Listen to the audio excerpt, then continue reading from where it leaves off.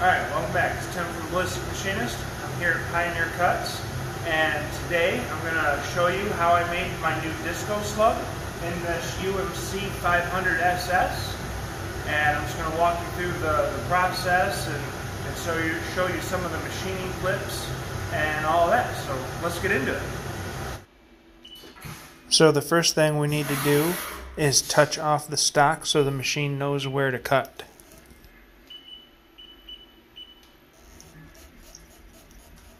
I have to position the probe over top of the workpiece and then start the cycle that will touch it off, so it comes down and touches the top and finds Z0, and then it's going to touch front to back in Y to find the center of the round stock, and then it's going to come over and do left to right and find the center of the stock in X.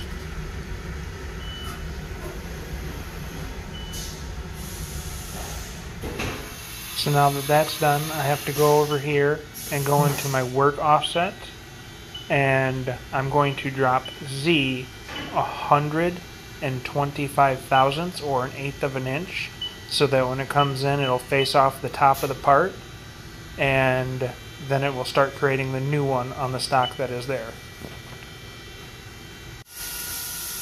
Here we go. It's going to bring over a 1/2 inch carbide end mill, and it's going to start facing off the top here, and then we're going to skip ahead, and there it is doing the second to last pass, facing it off. And after it faces the stock down and finishes the top, we're going to go into a path to start going around the outside of the part and start creating the shape of the disco slug.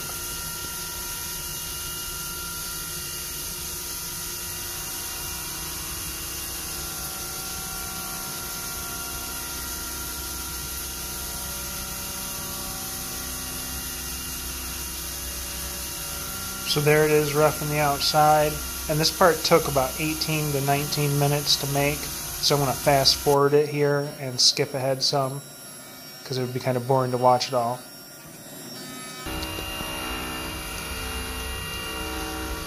Here it's getting into roughing the top part of the multi-sided pyramid of the disco. This ends up with 26 different sides when it's done, and this is roughing it out.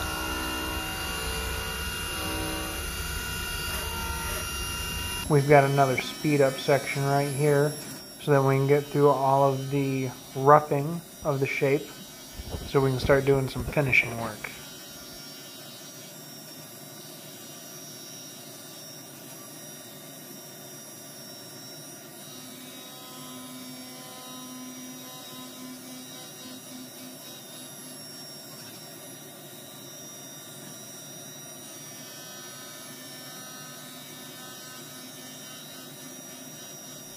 Alright, so there we have it all roughed in, and now it's going to come down and tilt it, and it's going to bring that same 1/2 inch end mill over, and it's going to make the first cut to cut one of the 26 different sides. And then it's going to bring it down to 90 degrees, and it's going to make another cut, and after this one it's going to bring it back up on a 45, and then it's just going to keep rotating around and making the individual cuts to create all of those facets on the part.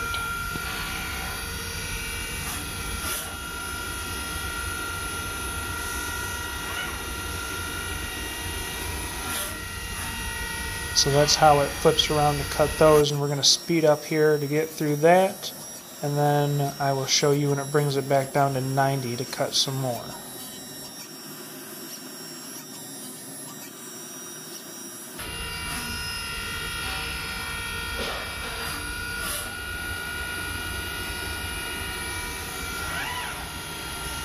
Alright, so there it is back down at 90, and my big finger gets in the way right here. But it's going to go through and cut the rest of these sides, and then we're going to drill the holes in it. The slug is made out of 101 copper, and I'm going to put the holes in it coming up here in a second because I wanted to try to make it whistle as it flies through the air.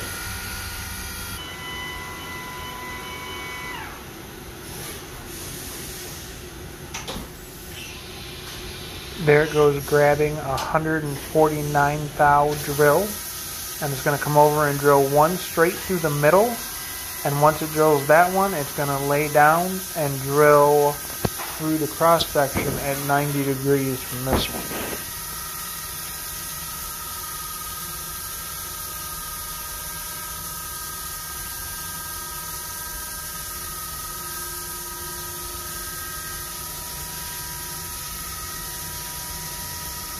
Alright, so we're going to skip ahead here and go to down at 90 so that you can see it bringing the tool down and making those cuts to drill it. And then it's going to do that 8 times because I'm only drilling to the center of the part.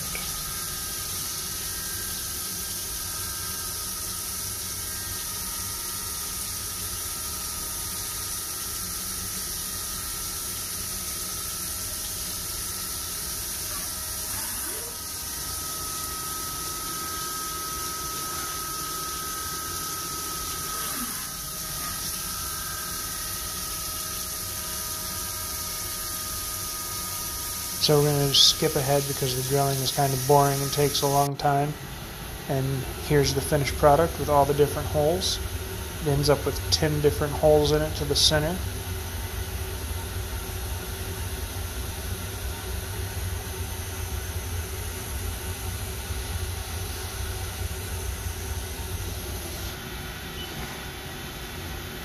But it's going to come up here, and now it's going to go grab that same 1/2 inch end mill that we had before, and then it's going to tilt the part down on another 45 degree, the same plane as we had cut the first one, but on the first facet we cut it with the end of the end mill.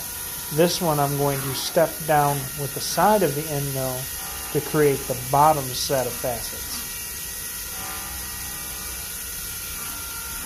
For you guys who like feeds and speeds, I'm going 500 surface footage on a 3-fleet carbide end mill, and I'm going about 1.5 thou chip load per tooth. I am 75 thousandths step down. I could be going faster and harder at this, but I'm more concerned with making the part and getting it out and looking good than trying to make it as fast as possible. But we got another speed up here so you can see the entire process of cutting the facets on the bottom.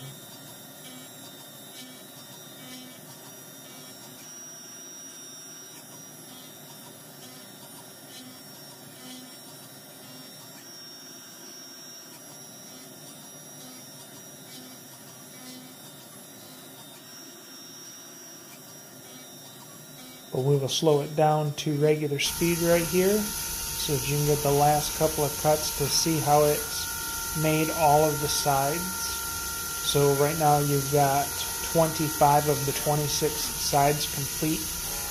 Well, this is the 25th side of the 26 sides.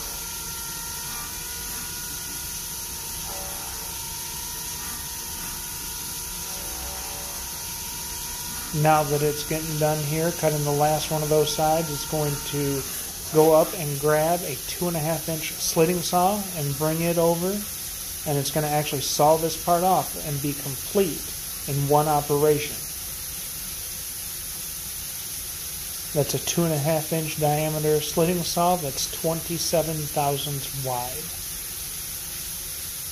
And there it goes. I hope you've enjoyed the video. I'm going to be posting more videos here with my friends from Pioneer Cuts. So subscribe to their channel, subscribe to my channel, and I'll see you next time.